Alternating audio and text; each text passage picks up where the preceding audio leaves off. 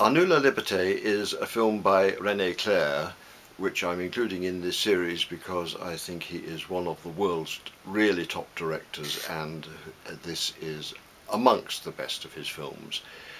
It wouldn't actually be my ideal choice because I just love La Belle de Nuit, but unfortunately that isn't available on DVD, as are none of the other films that I might have chosen equally, such as the silent Italian Straw Hat, or another early sound film, Le Mio, or indeed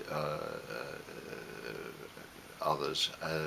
His Hollywood period is quite well represented, and again, I Married a Witch would be another a very good choice to show the range and versatility of Clair's talent.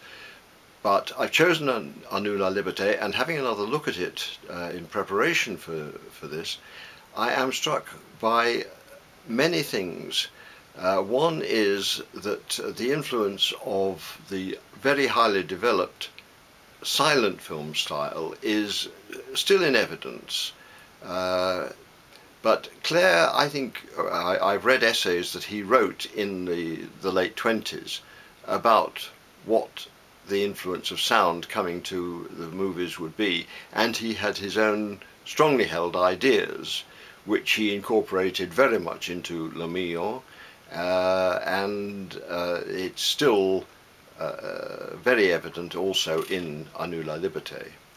It has to be pointed out that Nous, Liberté was made about 4 years in advance of Chaplin's, or at least released about 4 years before Chaplin's Modern Times, and I have no idea, but there are distinct similarities between the two films, most particularly the assembly line mix-up, which is a highlight of Modern Times, but it had been done very, very well by Clair in this film.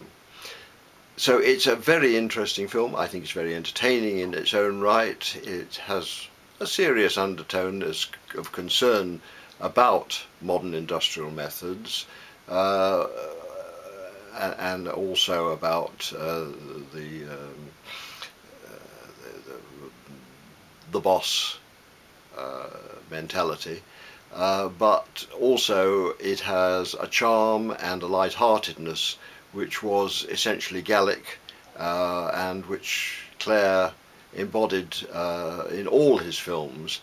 Well, I'm a great believer that he deserves reinstatement in the pantheon of the greatest filmmakers.